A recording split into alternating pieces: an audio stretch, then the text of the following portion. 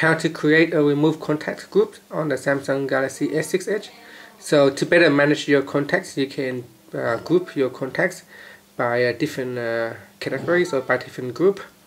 For example, you can see in here I got some emergency contact groups, co-worker, families, friends. Some of this group has been created by default, but you can create your own group.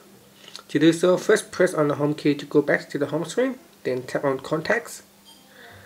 Once you're in the contact list, you can see here there is a groups button at the top, so tap on that.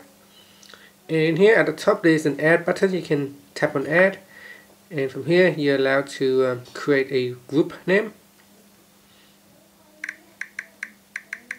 So give it a name. Then at the top here you can choose where to store your group, so select an option, and once you have give it a name, you can add members to the group.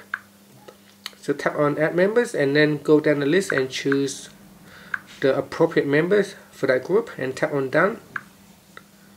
And you can also assign a ringtone to the group by simply tapping on group ringtone and choose a ringtone. Then tap on the back button. Now finally tap on save to save the changes. So you can see here there's a new group created, and to delete a group simply tap on delete, then choose where you want to delete it.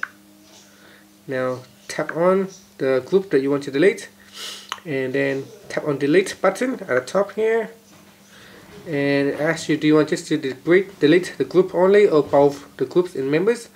Now just delete the group only if you want to keep the contacts, so I choose group only, and that's it.